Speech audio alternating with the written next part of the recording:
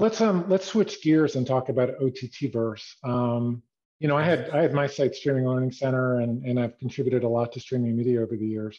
You kind of came out of nowhere and really grabbed a big share and in a big way.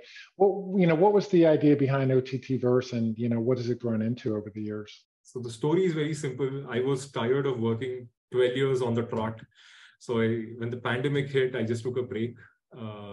And I started writing. I had always blogged and written about obscure stuff, recipes, cricket, and stuff like that. So I had a lot of notes lying around. So I cleaned them up, put them online, and it suddenly became popular. People approached me to sponsor articles and put ads on the website. And then one thing led to the other, and we decided to make it a business. So that's how it started off.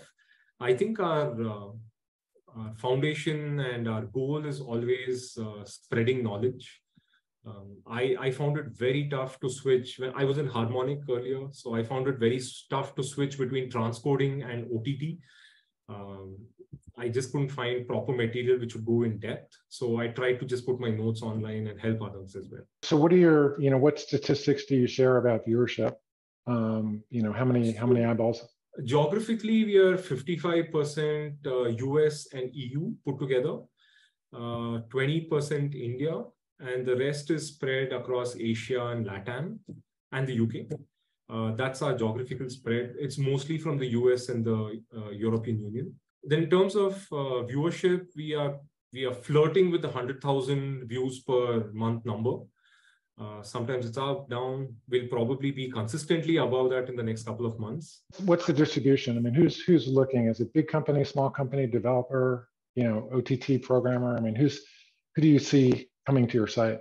That's interesting, actually. So a lot of statistics actually we get out of LinkedIn because we have a pretty active channel over there. So what we've seen is when it's deeply technical, we have the folks who love tech who come in. So it might be a programmer, it might be an entry-level engineer.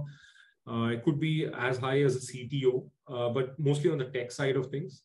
And we have a lot of explainer articles which kind of simplify stuff like what is client-side ad insertion.